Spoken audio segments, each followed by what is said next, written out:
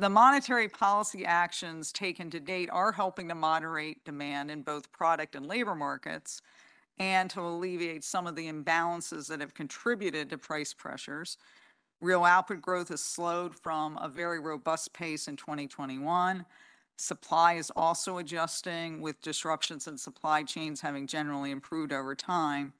And in the labor market, some progress is being made in bringing demand and supply into better balance.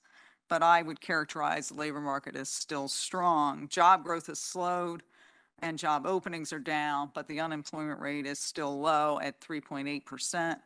And the vacancy to unemployment rate is still above its level during the strong labor market conditions in 2019. Now, labor supply conditions are helping to rebalance the labor market. The labor market participation rate of workers between the ages of 25 and 54 is above what it was before the pandemic. Progress continues to be made on inflation, with total PCE inflation down significantly from its peak. And underlying measures of inflation have also improved, but less so. Now, despite the high inflation rates, medium and longer term inflation expectations remain reasonably well anchored in a range consistent with the Fed's goal of 2% inflation.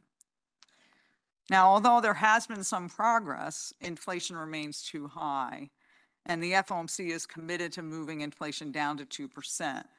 The monetary policy questions are whether the current level of the Fed funds rate is sufficiently restrictive and how long policy will need to remain restrictive to keep inflation moving down in a sustainable and timely way to our goal of 2%.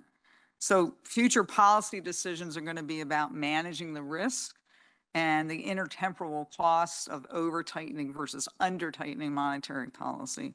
And that assessment is going to require very close monitoring of economic, banking, and financial market developments, and using all of that economic reconnaissance to determine whether the economy is evolving in line with the outlook or not.